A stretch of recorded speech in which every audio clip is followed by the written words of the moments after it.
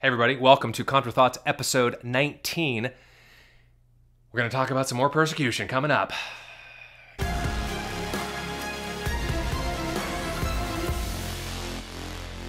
All right, so episode 19, and persecution in Canada.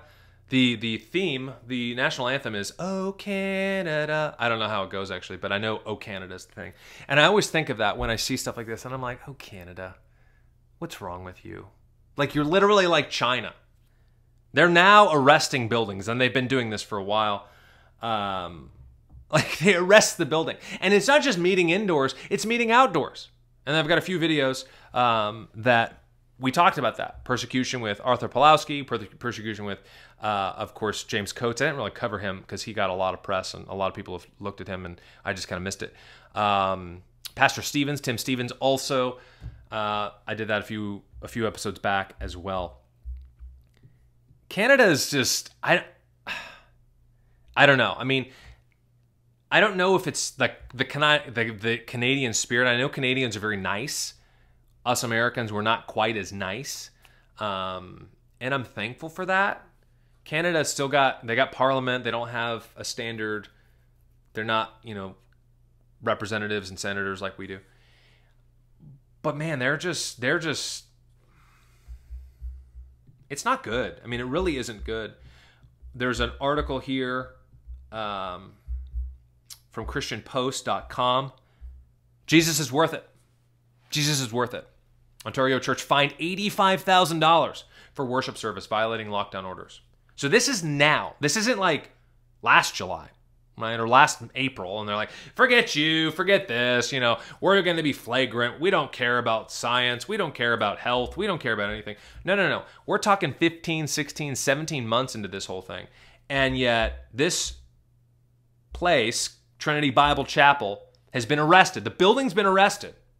They've been meeting outside, and they've been still fined. Right? So a lot of churches, a lot of people, secular people, well, you just meet online. Well, just meet outside. Just do this and that. What about all the stores? What about all the shopping? What about all the Costco's and the this and the shopping malls? And are they not meeting inside? Are they all having to drag everything outside? Oh, only 25 people. Excuse me, ma'am. No. Maybe. Are they? I don't know. Canadians, are you guys, anybody watching this? But Canadian pastor whose church has been fined over $80,000 a second time for holding worship services. This is in Waterloo, Trinity Bible Chapel. $35,000 for the church itself. $10,000 to the pastor, Jacob Reaume and Will Sherman, probably how you say that.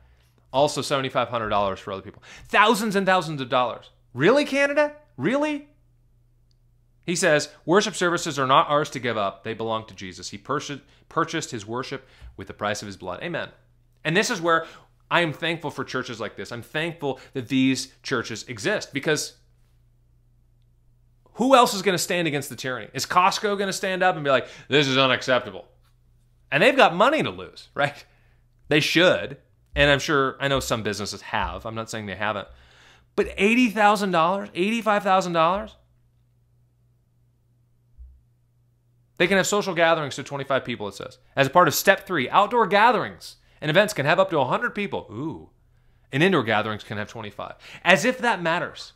I mean, remember, Canada has less people than California, and it's far bigger.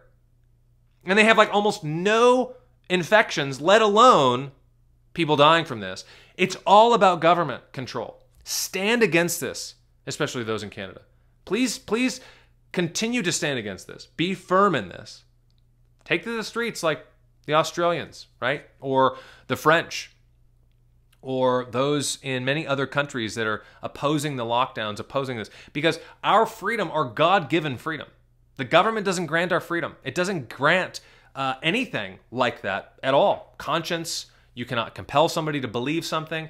Nothing. It doesn't work. It never, ever works. Government, get it through your head. It doesn't work, politicians. It just doesn't. You're going to lose. You always lose. Whether now, in the short term, or in the long term. So this is encouraging here from ChristianPost.com. Jesus is worth it. Ontario Church fined. This is a short video. I just wanted to basically just touch on this briefly. There's so many other times So many other pastors, we need to be praying for these churches that they will stand firm in the gospel. Be thankful, especially if you're in the States, that you have the freedom. I have the freedom. We do whatever we want here in Kentucky.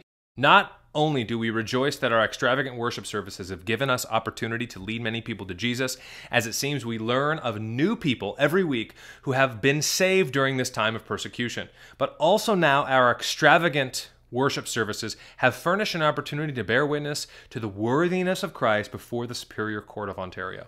Oh, end quote. That's good. That is so good.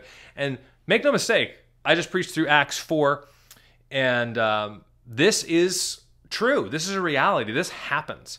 This isn't new, so rest assured this isn't new, viewer. Don't think, oh, no, this isn't new. But look at Acts 4. Look at their attitudes. They got before the Sanhedrin there, Peter and John. 71 of the elites, the power brokers of the Jewish establishment.